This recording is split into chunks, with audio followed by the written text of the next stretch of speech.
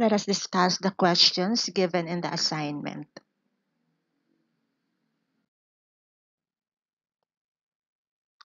So, these are the given structures, and the instruction is to provide the starting materials for the following target structures. Now, let us first get familiar with the functional groups present in each structure. This group is an ester. Take note, C double bond O connected to a carbon. This group is an amide. C double bond O, N connected to a carbon system. Carboxylic acids, and again an amide. These two structures, the ester and the amide, are cyclic. For cyclic esters, you call them lactone, like this one, alpha lactone. Take note, C double bond O, and connected to a carbon. Likewise. Okay, so ito yung ester group, this is alpha lactone because this position is alpha. Okay, this position is beta. This position is gamma. So this is the ester group. This position is alpha, beta, gamma, delta, and so on. So this one is a delta lactone. Alpha, beta, um, gamma, and delta. So dito, delta lactone. In the same manner, sa cyclic amide, this is amide group.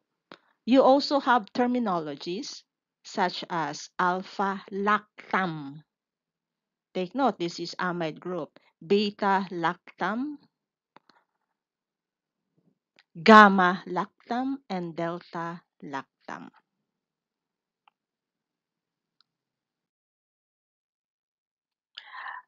To be able to answer the question, we need to get familiar with the various reactions of carboxylic acids and derivatives. So this page comes from the book Morrison and Boyd. Okay, preparation of carboxylic acid. Carboxylic acids can come from primary alcohols. Okay, so this is the oxidizing agent. This is the alcohol, and the alcohol is converted to carboxylic acid. In the same manner, we have other examples, potassium permanganate and carboxylic acid. Carboxylic acids can also come from oxidation of alkyl benzene. So this is benzene, and this is the R group connected to the benzene. Again, the oxidizing agent can be potassium permanganate or potassium dichromate. That alkyl group can be converted to COOH. So kahit anong alkyl group, COOH ang bagsak niya. So pwedeng methyl group, ethyl group, COOH pa rin ang bagsak. Kunyari, ito is ethyl group. Ganito pa rin ang mangyayari sa kanya. So, any R group, COOH ang ending niya if it is attached to benzene.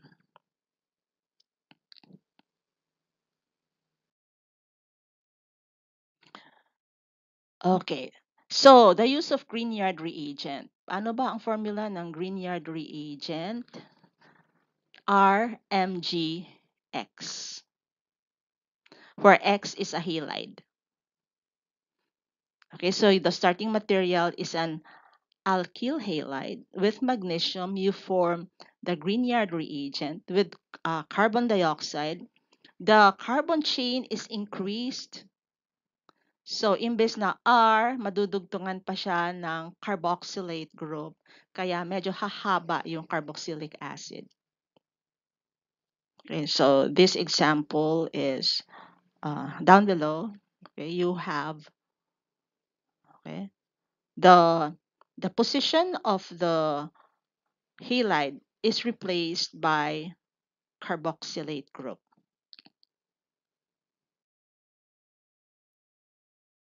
Okay, this is another example. So, reaction with Grignard reagent, ito, ang magiging alkyl halide and magnesium metal. You form the Grignard reagent RMGX, and this position here will be uh, converted to a COOH. Dito mag-a-attach yung COOH.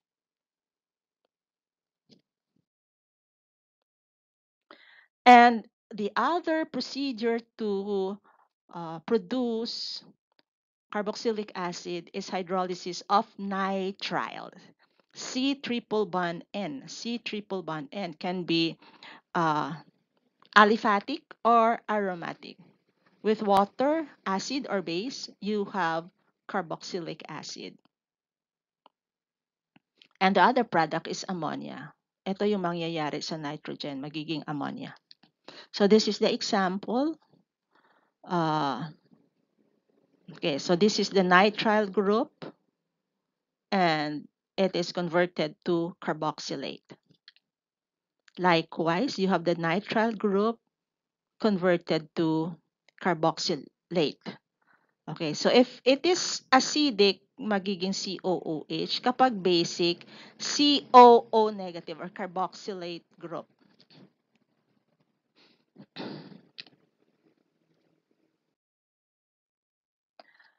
This set of reaction comes from the book by Smith. Yung earlier presentation ay galing sa Morrison and Boyd. This one is copied from the page in Smith. Okay, so ganun pa rin.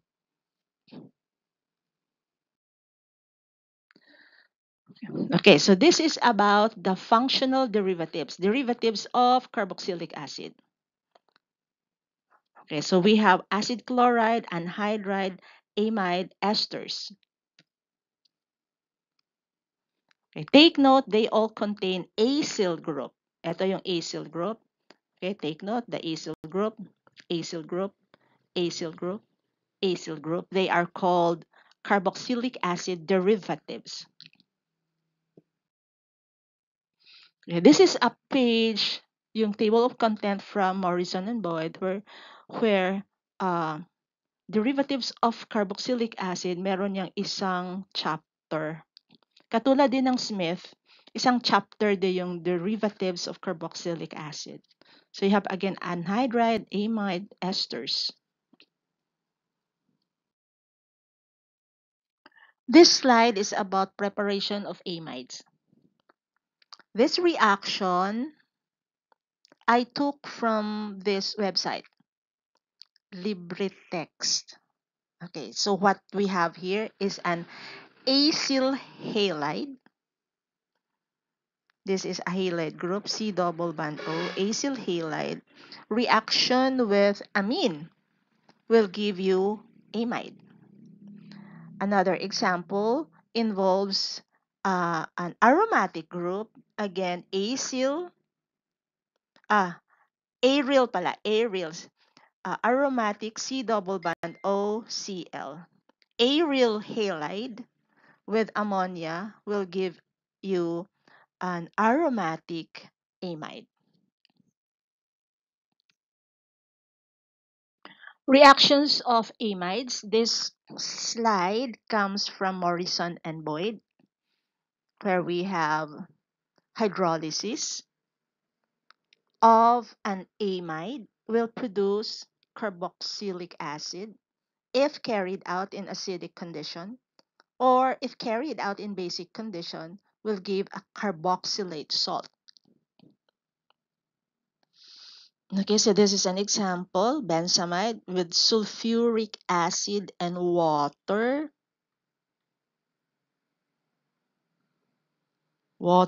and acidic condition. Because you have sulfuric acid, you form benzoic acid. So this part here will be converted to COOH. This is reaction involving an aromatic amide. And this one below is a reaction that involves aliphatic amide. Okay, carried out in basic condition, water. Then what you have here as product is sodium butyrate. The starting material is butyramide. This part here, after the reaction, will be converted to carboxylate salt. Okay, butyrate, sodium butyrate, since the base is sodium hydroxide. Okay, there are other reactions like conversion to imides, and this one, Hoffman degradation. Ito hindi na muna natin i-discuss. Hoffman degradation of amide uh, will convert it to amine.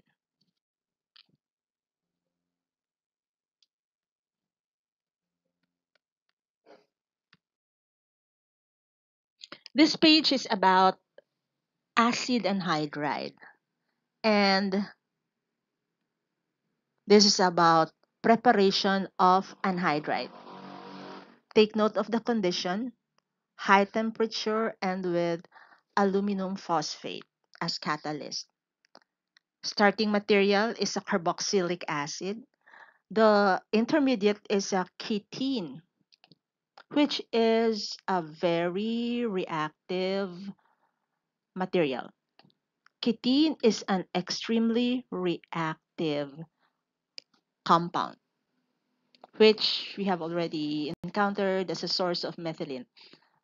Okay, so this is ketene with another molecule of acetic acid. You will form acetic anhydride.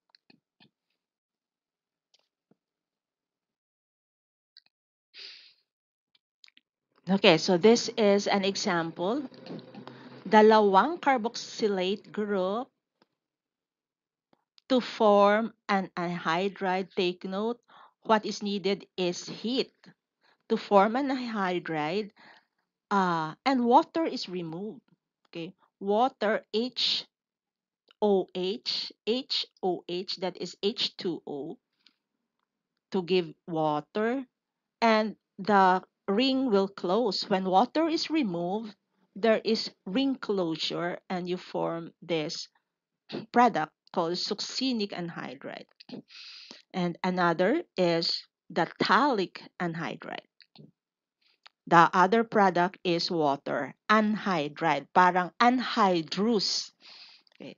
So the reverse of this, if you have an anhydride and you react it with water, what you will form is a dicarboxylic acid. You will generate the dicarboxylic acid. That is the reverse reaction. The ring size is crucial. With adipic acid, this is adipic acid. For example, anhydride formation would produce a seven-membered ring and does not take place. Instead, carbon dioxide is lost and cyclopentanone, a ketone with a five-membered ring, is formed.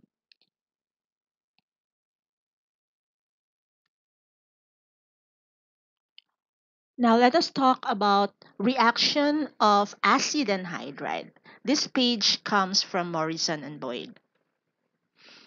Okay, so conversion into acid and acid derivatives. So conversion into acid, conversion into amides, conversion into esters, And the other group of reaction is formation of ketone by Friedel-Crafts acylation.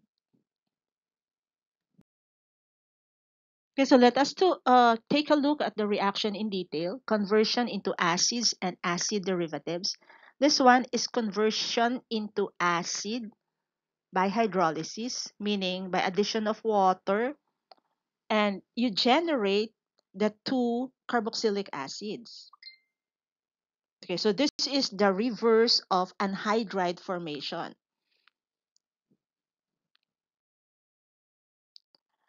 This one is conversion into amides. Instead of water, if you have an anhydride with ammonia, you will have an amide and an carboxylate salt.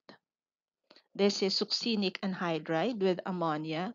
You have an amide and carboxylate salt. Amide and carboxylate.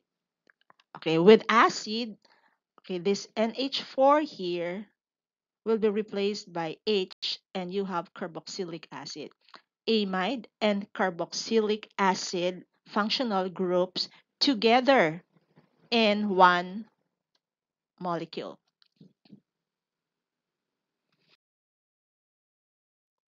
And when your anhydride is reacted with an alcohol, you will form an ester, and the other product is carboxylic acid.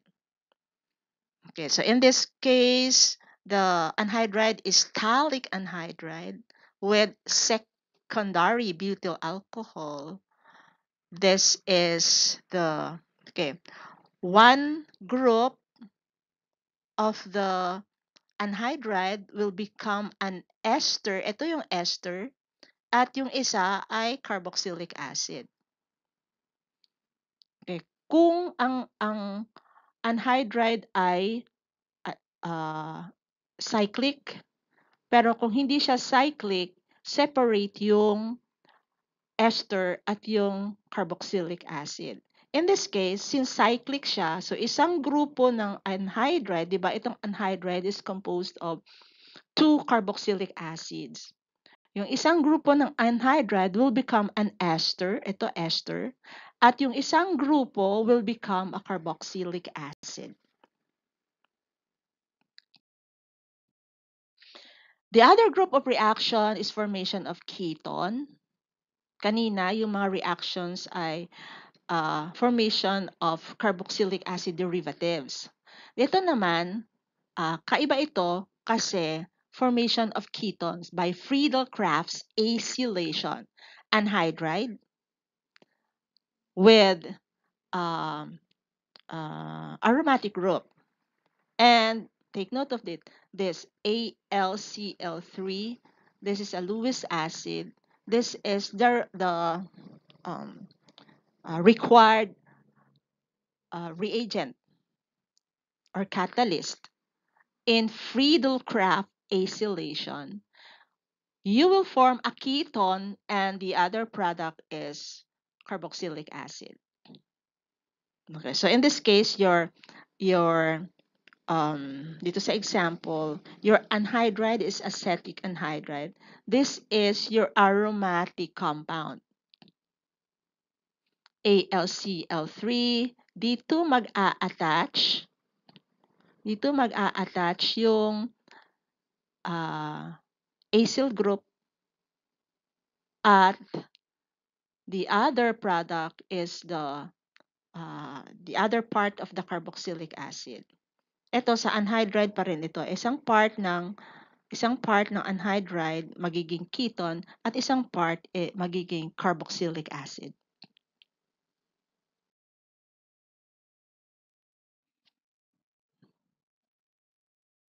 Okay, so dito you have the benzene group. Saan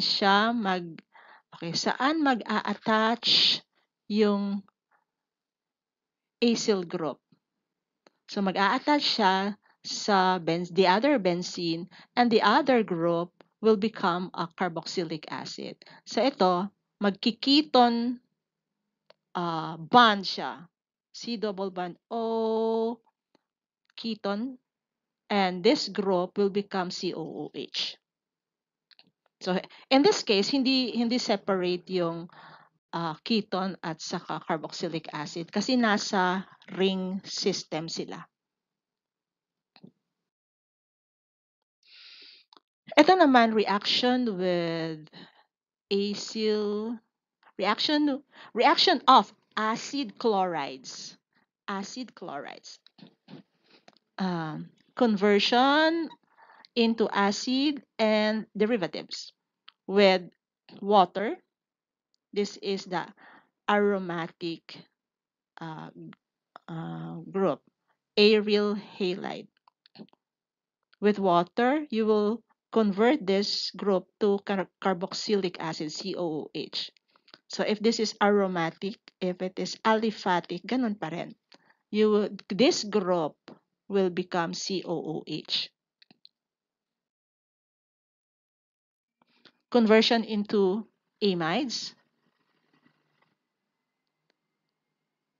acyl halide. If your reactant is ammonia or amine, you will have an amide. Okay, so this is the example. The product is a benzamide. Now, if your reactant is alcohol, acyl halide with alcohol will give you an ester. If this is your uh, aryl group, acyl group rather, acyl group, and your alcohol, then you have ethyl benzoate as the ester product. Then formation of ketone, ito Friedel-Crafts acylation naman. Etong grupo na to, acyl group, will attach to the aromatic group. Then you will have an aromatic ketone.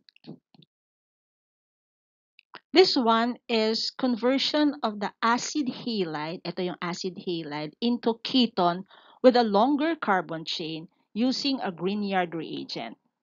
So this is the acid halide na aliphatic, acid halide na aromatic. With a Grignard reagent, you will form a ketone na longer group kasi yung R group from the Grignard reagent will uh, combined with the acyl group. Okay, so longer. Initially, ganito siya. And an R group will add to this position. Another R group will add to this position, kaya hahaba. Okay. The resulting ketone will have a longer carbon chain.